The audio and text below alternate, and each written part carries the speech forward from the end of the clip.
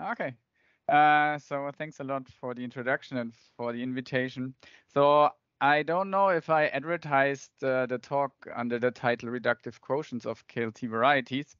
Anyway, this will be one of the upshots maybe that in some sense it doesn't matter if we like have a local viewpoint or if we have a global viewpoint. So yeah, this is joint work with Daniel Greb, Kevin Langlois, and Joaquin Moraga. And we will always talk about a normal algebraic variety over an algebraically closed field of characteristic 0. So let me start with defining some notions from the title. Probably many of you know the notion of log terminal singularities. But let me just quickly remind you of this definition. So we say that such a normal algebraic variety has log terminal singularities.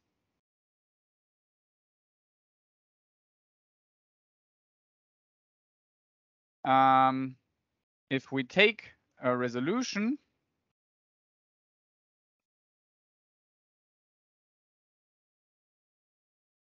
say f from y to x, we can pull back our canonical divisor, and if we compare it with the canonical divisor on y, then we have some discrepancy which is supported on the exceptional divisor. So these EI are prime exceptional divisors. And yeah, in this formula, the AI, the coefficients of these exceptional divisors are greater than -1. So for this, I did not say this, but for this definition, what we need is that our canonical divisor on X has to be Q Cartier. So in order to be able to define this type of singularities, we need a Q Cartier canonical divisor, or in other terms, we need X to be Q Borenstein. Okay, this may be a drawback, and we will fix this later. But let me say for the moment that this definition has something to do with quotients, namely, if we consider these kinds of singularities in dimension 2,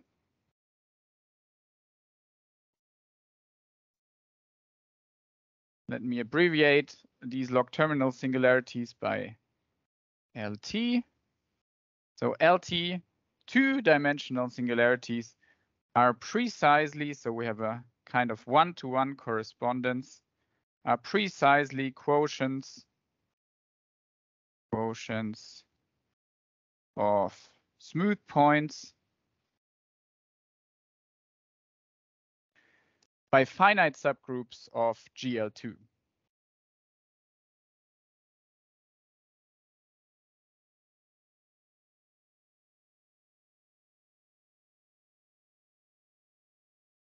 So GL2. Okay. Well, if the group acts in has a fixed point set of codimension 1, then this may produce a smooth point again. But so this means we don't have precise one-to-one correspondence.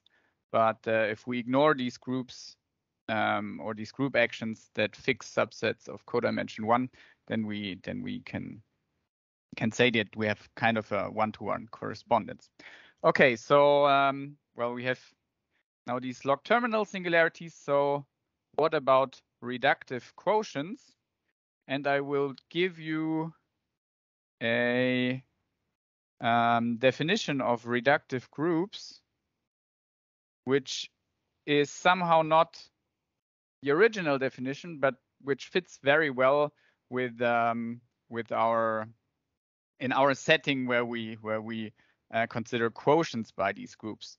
Namely, I will say that reductive groups are those linear algebraic groups, so subgroups of GLN are those linear algebraic groups such that for all affine varieties,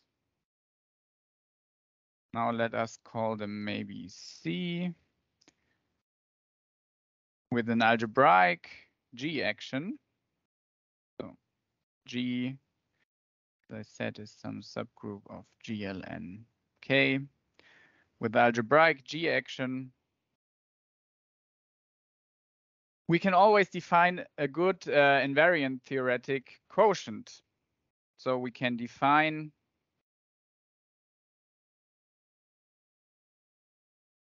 say G acts on X, and we can define a good quotient, which we denote by this double slash, by setting X mod G to be the spec of the algebra of invariance. Okay, let me see, I call this C. We have C here.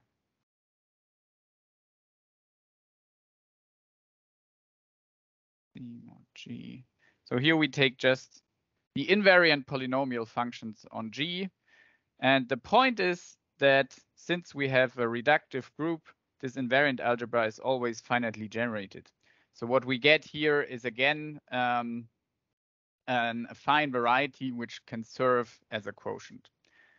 So it makes sense for these reductive groups. There are other linear algebraic groups, but it makes sense for these reductive groups to define such an invariant theoretic quotient of an affine variety. So somehow these are the groups where it makes sense to consider the quotient in algebraic geometry. So we have, for these kinds of quotients, we have some rather classical theorems. So let me start with one by Schutens from 2005. So we consider an action of such a reductive group G. G will always be reductive in the following. And X now is log terminal. So it has log terminal singularities. And I guess we need a fine here. Let me put a fine. So in this case, Schutens proves that if our invariant theoretic quotient, as we have defined, is Q Gorenstein,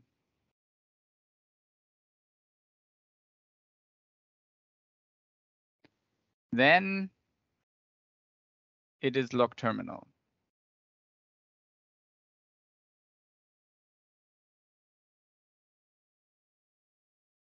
Okay, so this might look as if we have already a very good theorem, but the problem somehow is that quotients, so in general, quotients by reductive group tend to be non-Q Gorenstein. So even if X is Q Gorenstein, then it might happen very often then that our quotient is not. So for example, even in the toric case. So even if we have quotients by tori, our very fast our quotient can be non-Q Gorenstein. So maybe what can we do to remedy this problem?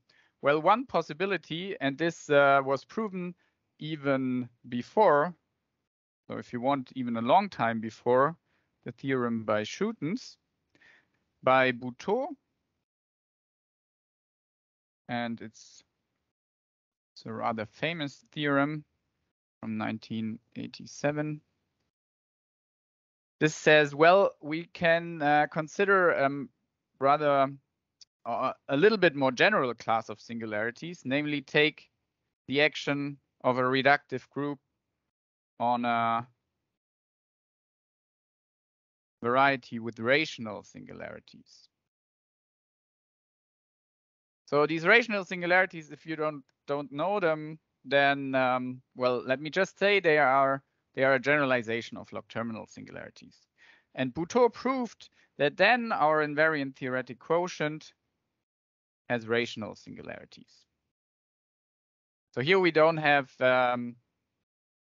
anything, any requirement on the canonical divisor downstairs or upstairs.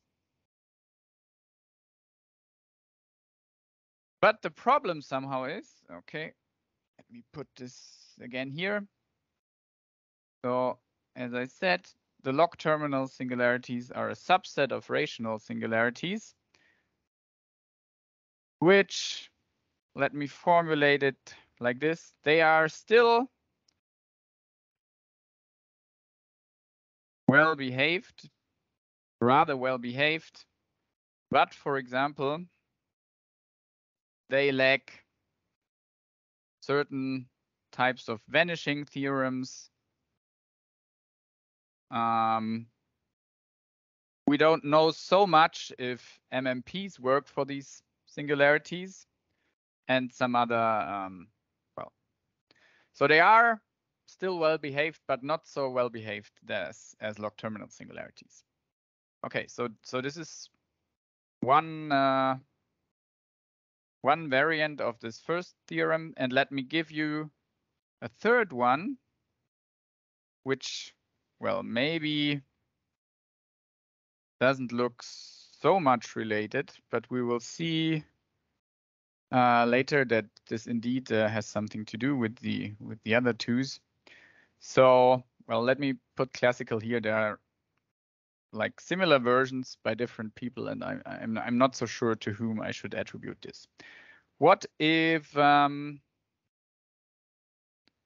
we take some reductive group G acting on X? So what if we impose that X should be factorial? So by this I mean here just a trivial class group, say. And G, we impose on G to be semi-simple.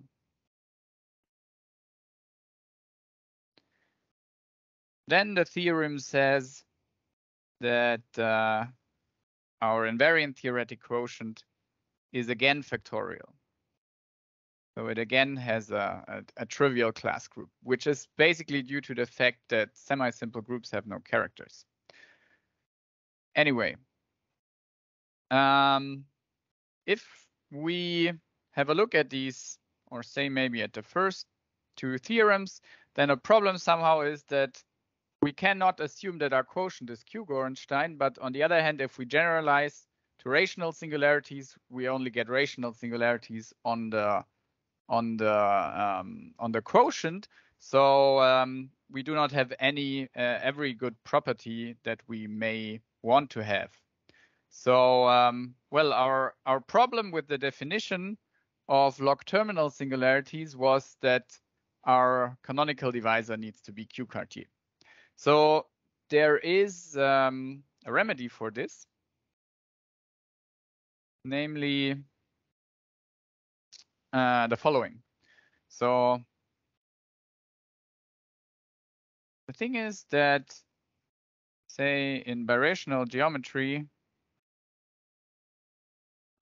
we often consider not varieties, but so-called log pairs.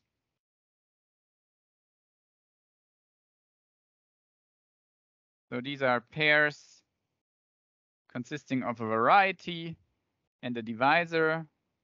And this divisor has coefficients between 0 and 1. And these are, at least initially, investigated to address, say, a junction or compare singularities of X and this divisor, and so on. But what we will do now is we use this additional information of this divisor delta, say as a necessary evil, to be able to define these these discrepancies from our first definition, even if to define discrepancies, even if kx is not Q-Cartier. So we are not so much interested in this divisor delta itself, but we just take delta as a small perturbation of our canonical divisor to make it Q-Cartier. So the definition is the following. And yeah, probably some of you know this. We say that a pair X delta is KLT, which is short for Kawamata log terminal, if for a resolution, we can write the following formula. Now we have some strict transform of our delta here, and we pull back kx plus delta. So here we need kx plus delta to be Q-Cartier, and then we can pull it back, and then we compared it. We compare it with the canonical on our resolution and a strict transform of delta. And again, the difference is supported on our exceptional divisor, and we impose that these AI again should be greater than -1. So we just use this boundary delta, this divisor delta, as a perturbation of kx. And we are not, we are not interested at all in where delta comes from.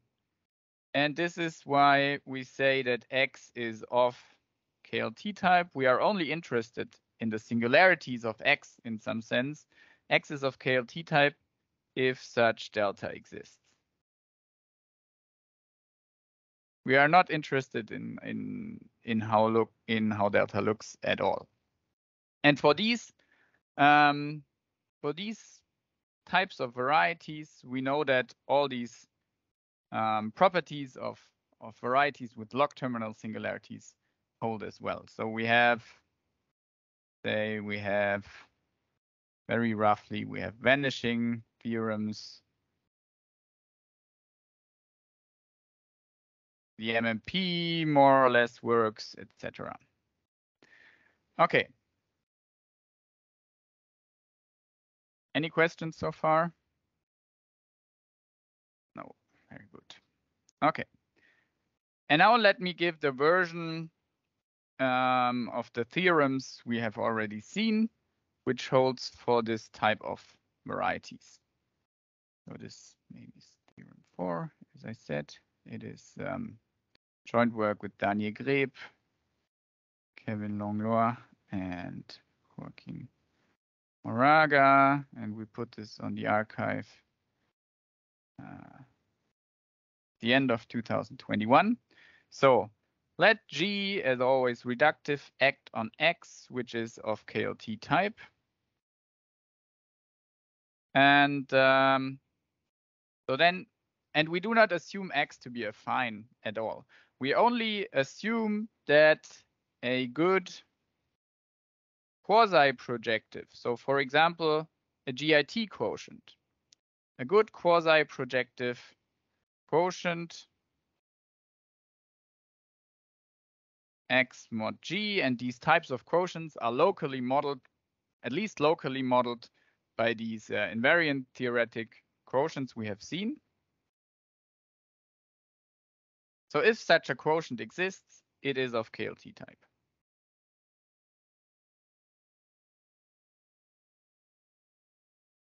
So this means we have somehow this intermediate KLT type singularities are also rational. So we have found a intermediate type of singularities sitting between log terminal and rational singularities that are preserved by GIT quotients and that possess all more or less all good properties that the usual log terminal singularities possess. So let me make a few remarks here. So the thing is, as I said, we are not really interested in this auxiliary divisor delta. And indeed, we even do not need delta to be not be G invariant. So if we find some delta for which the pair x delta upstairs is of KLT type, this theorem will work. We need not need no G invariance of delta at all. Then, of course, we have a similar statement, this type statement downstairs. So one question is, then how does delta, I will put x mod G in the index on our quotient x mod G arise? In order for this definition to work, we need some boundary downstairs, some divisor downstairs. And how does it arise? This could be one question. And then, of course, we use this. We have this auxiliary divisor, which is a global object. But on the other hand, like having singularities of a certain type should be a local statement. So let me put it like this. Delta is a global object, like at least a priori. So we could ask ourselves if being of KLT type or being KLT pair, is this a local property? So can we locally find these auxiliary divisors and construct out of them a global one? And what means locally? So is it Zariski local? Can we find a Zariski open in neighborhoods of points, or is it even étal local? So we will also address this question. And then let me remark, so as I said, we've proven this like in December 21 or something. And in, I think, September 2022, Siquan Zhuang put an alternative proof on the archive, which uses characteristic P. So our proof really uses techniques from algebraic group theory, quotients by algebraic groups, and so on, where the Siquan's proof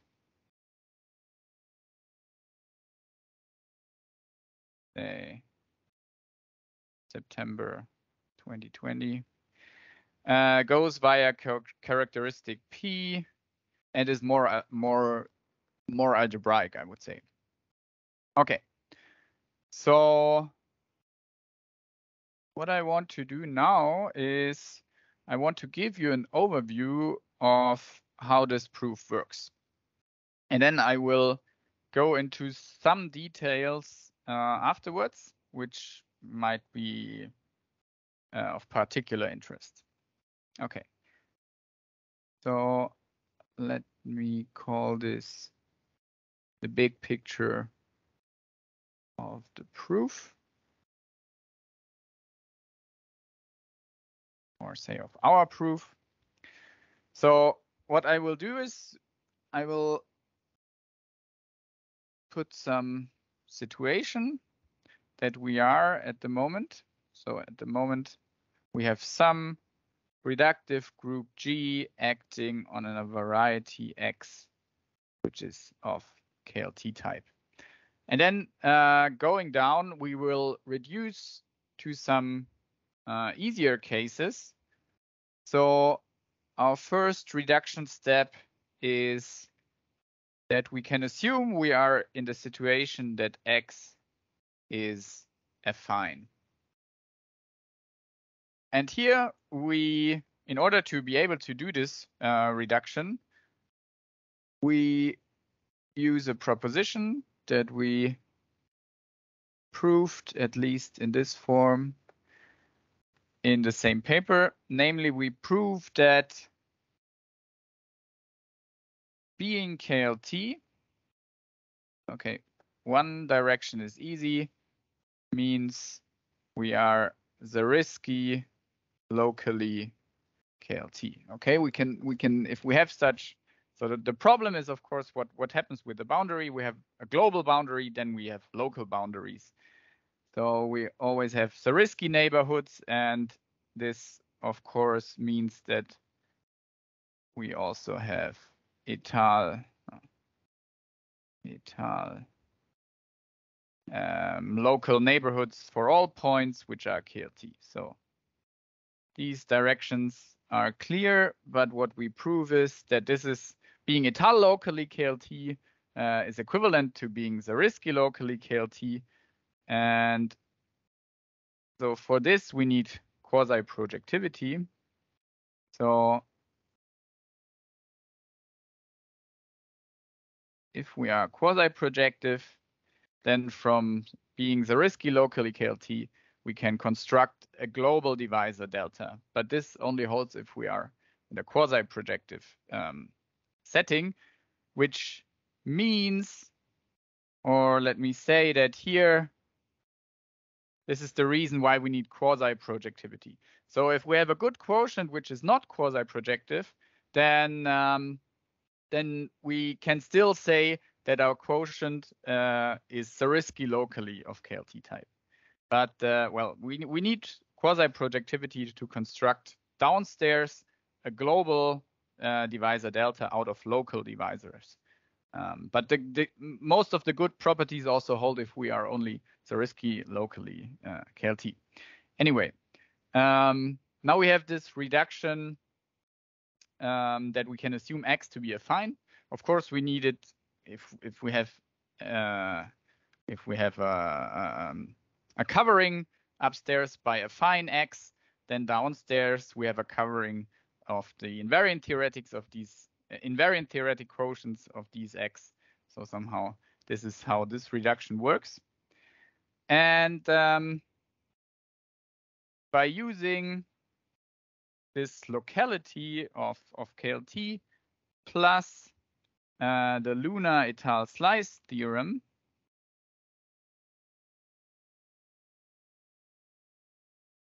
we can do the following reduction. Namely, we can assume that we are in the case that we have one fixed point, so fixed with respect to the action of G, X. So more or less, this slice theorem says that if we have some part of G that translates points, then downstairs we can take yeah, the quotient somehow is modeled locally by quotients that are transverse, and that part of G that fixes points.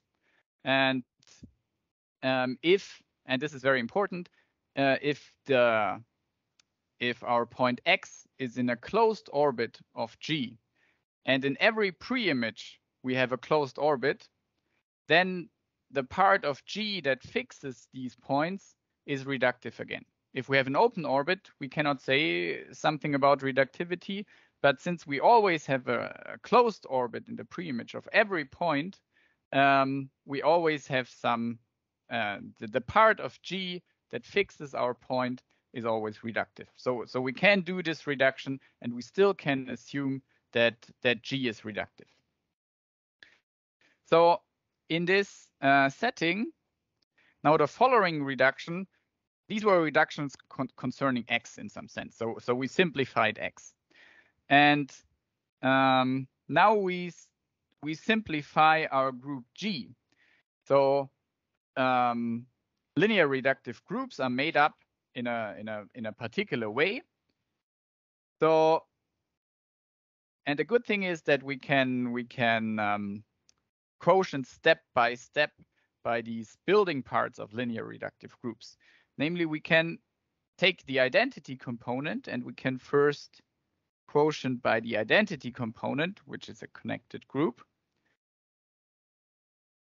Component of G. And afterwards, we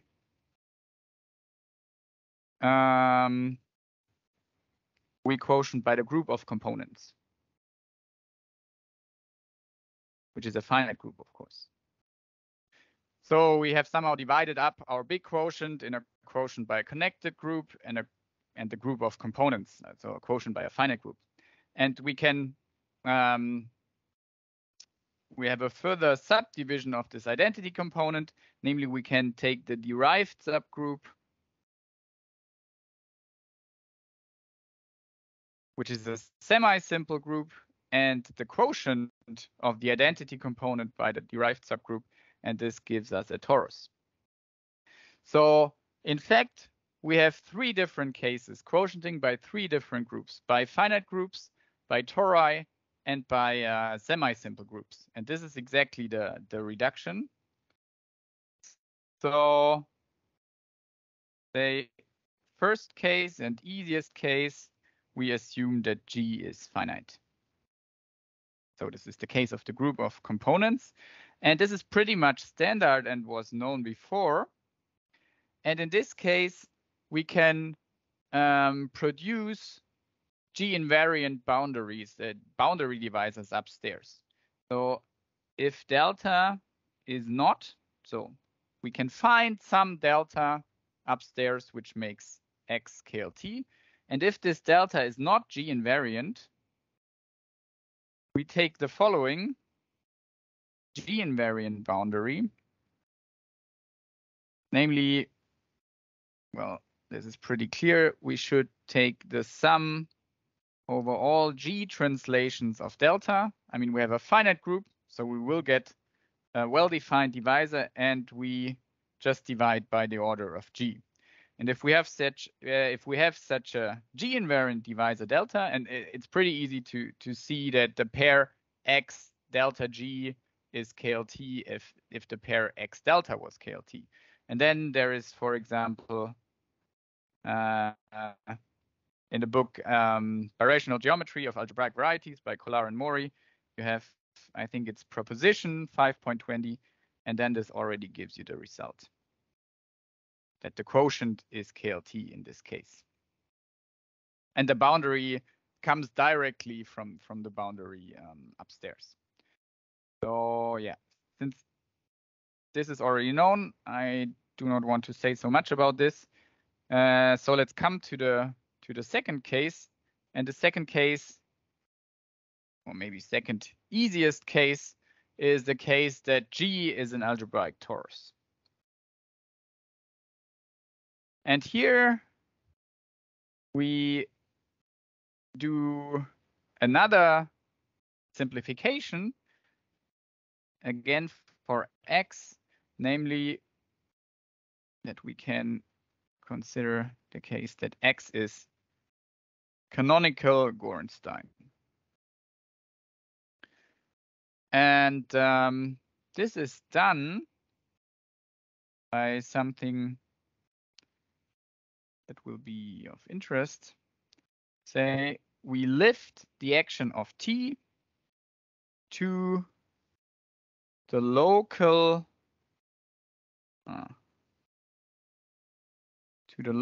Cox space. I will explain this at our fixed point X and X.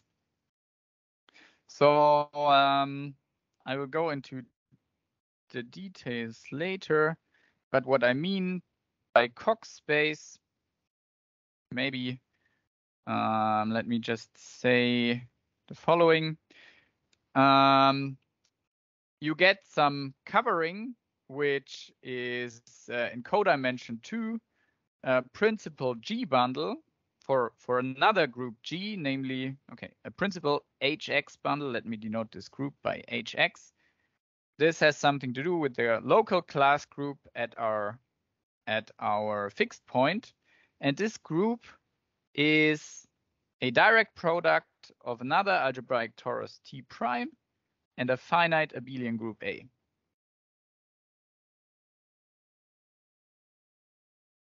Okay, so what we are interested in, of course, is our quotient by our torus X mod T. So here, but now we can lift the action of this torus T on X to X hat.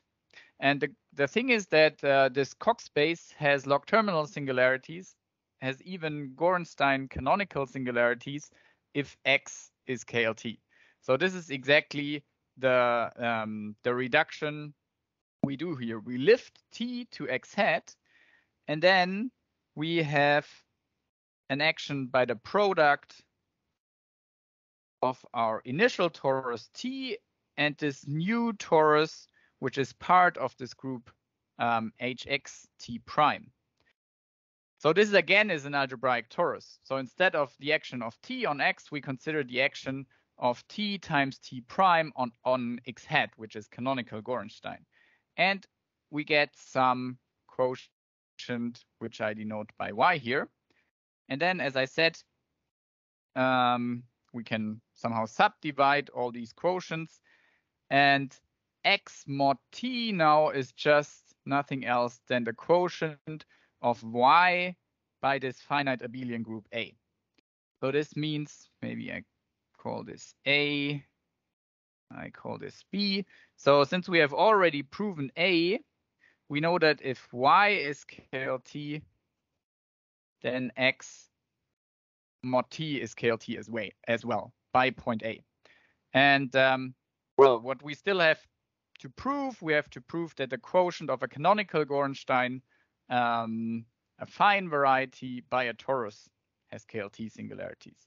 So this, okay, let me maybe do it as another reduction. This holds, so in this holds, in this setting, our statement holds by the theory of, say, polyhedral divisors plus canonical bundle formula. So I don't want to say anything more formula here, but let me just say that in this canonical Gorenstein setting, we can use these techniques to prove that our quotient Y has KLT singularities. But what will be more interesting, I hope, is the third case. So our third case is that we quotient by this derived subgroup. So we can say that G is a semi-simple group. So this will be case C. And here we do something similar, but slightly more general or more complicated as in the torus case. Namely, what we do is we lift the group action by G not to the local Cox space, but to the so-called iterated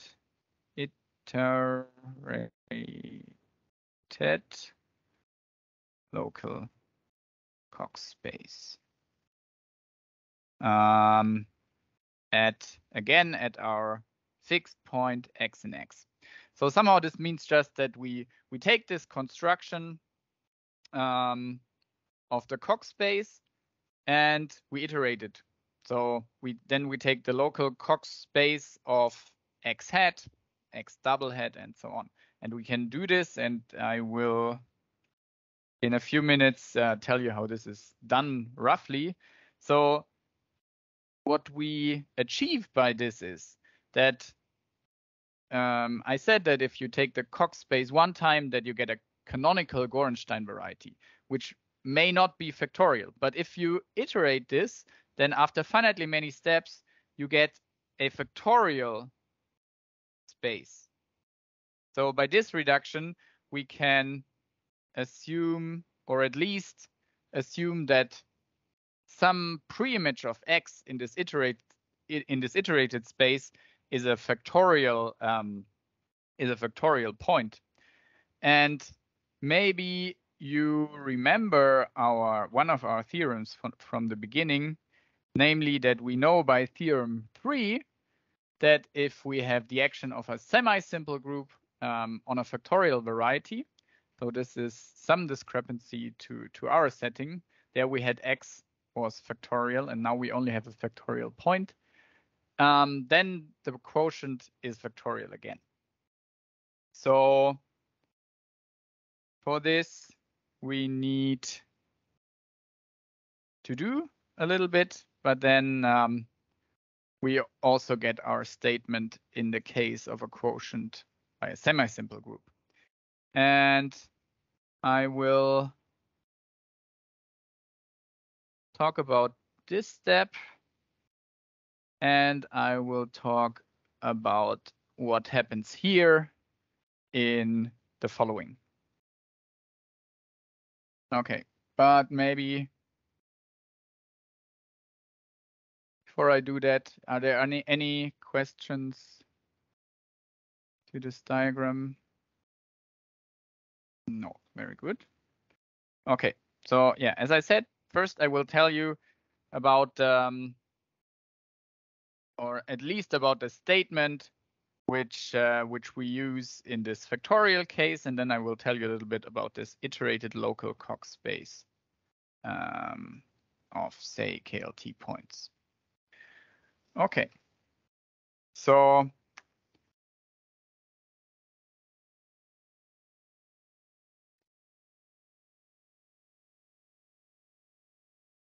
one follows from a variant of this classical theorem 3 that we proved in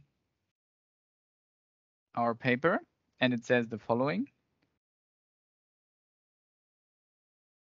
So basically, we are more or less in our settings. So we have a fixed point x in a variety with the action of a semi-simple group G. And we want this point to be factorial.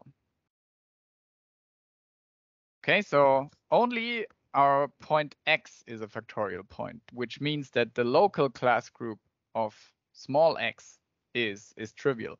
But capital X, our variety may have a big class group, for example. Then we prove that say we call our quotient morphism pi, and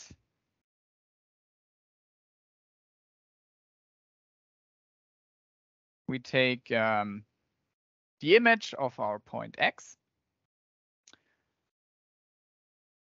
There exists an open, affine, locally factorial, which means either, so equivalently, either every point in a locally factorial space is factorial, or let me see, the Picard group equals the divisor class group. So there exists such a neighborhood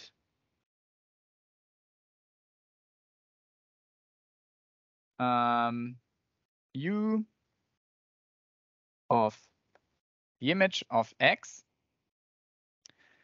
So this means you have one factorial point upstairs, then downstairs around the image you can find a neighborhood which is locally factorial, so such that every point is factorial, and this means that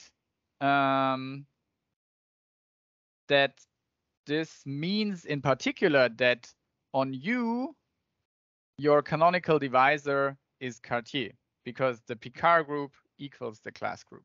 So you take a canonical divisor, you know it is Cartier. And now what we use in addition, if we assume here that X is KLT, then this means in particular that X is rational. Okay, so what we proved in the first place is everything that is written in black. And if you assume in addition that X is KLT, then we know that X is rational. And this means that by theorem, let me see, theorem 2, by this classical theorem by Boutot, this means that U is rational. But since it's locally factorial, I already said that, say, KU is Q Cartier, at least, even Cartier. So this means it is rational and Gorenstein. And this means nothing else than it has canonical singularities. So this is a rather classical statement. And in particular, canonical singularities are KLT. So by using this proposition and, well, what I sketched, this means that indeed we can prove that in the case of a factorial X, we have proven our statement. Okay, any questions so far? No, very good. Then let me come in the last few minutes to the iteration of local Cox rings, especially in our setting. And this is something, so we use some joint work again with Joaquin Moraga from 2001, where we defined local Cox rings and their iteration. Well, if you know the classical definition of a Cox ring, I will just recall it shortly. So what we need is we need a finally generated class group of some variety X. Then we define the Cox ring to be this direct sum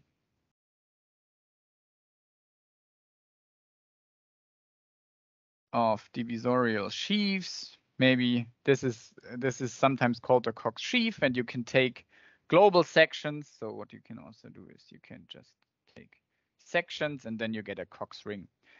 And if this is finitely generated, so if Rx is finitely generated, then we have this Cox space. We just take the spec of this Rx. Here we should take the relative spec over X if we consider only, well, I prefer the sheaf notation because it fits better with this definition. So you take the relative spec of this sheaf and you get exactly this Cox space, which is a quotient by this group HX. As you might remember, this is just the direct product of a torus and a finite abelian group. And this directly comes from our class group. So this is the spec of the group algebra of our finitely generated class group. However, so I mean, if you don't if you notice, you are familiar with it. If you don't notice, you can just remember that with this construction, we can produce a kind of covering of our variety X, which has some nice property. So let me maybe give you the following statements. So if you start, and this is, as I said, classically somehow, these Cox rings are global objects. So they are considered for varieties, for projective varieties. So the first global statements in the direction I want to give you is that, for example, if you take a Fano variety, then you have the following statements about the Cox ring. So by the very famous work of Birka, Cascini, Haken, and McKernan around 2009, we know that in the Fano case, this Cox ring is finitely generated, and it is log terminal by work of Gongyo, Okawa, Sanai, and Takagi, and independently by Morgan Braun. So these are global statements about Fano type varieties. And in particular, what we have done in this joint work with Joaquin is we defined this notion of Cox ring for singularities. So you can imagine if you have a singularity and you take, say, for example, you can take the spec of the Zariski local ring. Then you have a class group, and you can if this class group is finitely generated, then you can define this Cox ring, and then you don't have finite generation, but you have maybe finite generation over the local ring of your singularity. So this local ring is not finitely generated, but it is a subring of your Cox ring, and you have relative finite generation if you want. And it is even not a local ring, but a graded local ring. Still, you can define its singularities. And the point is that if you start with KLT singularities, which are somehow the local counterpart to Fano type varieties, because if you have a projective Fano type variety and you take the cone over it, then at the coin point you will get a KLT singularity. So they have a lot in common. So let me call these singularities XX.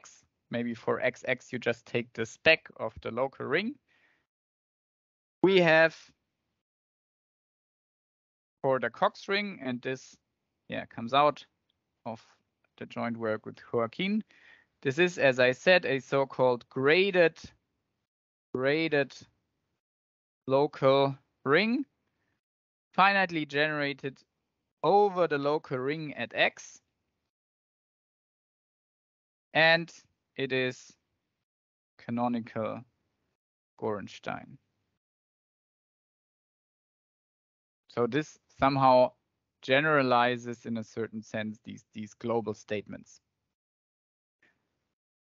It is canonical Gorenstein, but as soon as your class group upstairs is not trivial, so your space upstairs is not factorial, you can iterate this process. And the statement is the following. Even if we only have these graded local rings, in this local setting, iteration of, let me just put it as a slogan, of Cox rings is possible. And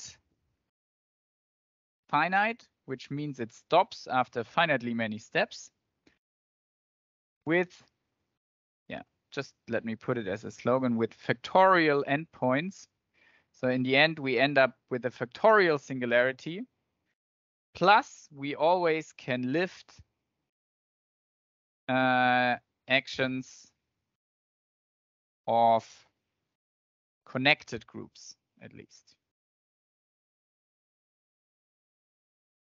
So now I will prove this item 2 by, say, a small picture. So we have X here. And yeah, as I said, we can do this Cox construction. You can think of the local picture or a global picture. Everything works out interchangeably if you want. And here we have this quotient by hx, by this abelian reductive group hx. And now let's say x hat is not yet factorial, so we can iterate our procedure. It means we get another Cox space x double hat, and here we have x h hat. And say that our iteration ends after two steps, so we have a factorial x double hat. This means that we can lift the action. Say here we have t prime, no, just call it t times a, and here maybe we have t2 times a2. So you can imagine we can lift the action of t to x double hat. So this means we get a quotient by this torus t times t2. And this again gives us a quotient maybe y2. Here we have a quotient of x hat by the action of t, and we have already seen that quotienting here, we have an action of a on y, and quotienting here gives us back x. And here you can imagine, maybe we put the 2 downstairs. Here you can imagine that we just have to quotient by our finite abelian group A2. So somehow this is the setting of this iteration of Cox strings, but what we wanted to do is we wanted to quotient by the action of our semi-simple group, and we wanted to prove that x mod g has KLT singularities. So we can stepwise, if you want, lift the action of g first to x hat and then to x double hat. And we know that x double hat is in fact only locally factorial at some pre-image, at some point x hat. So here when we quotient by x, we can call this x double hat mod g. Then we know that this is KLT or even has canonical Gorenstein singularities by our proposition 1. Well, and then you can imagine here you have to prove that again you have an action of hx hat. Here you get x hat mod g, and you get this nice diagram. And the point is that this x h hat is a direct product of a torus and an abelian group.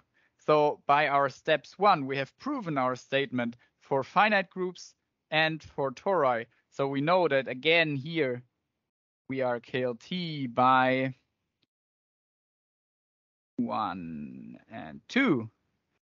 And well, we do this just a second time by hx, and now we know that x mod g is KLT or is of KLT type. And this more or less means that we have proven the last step. Okay.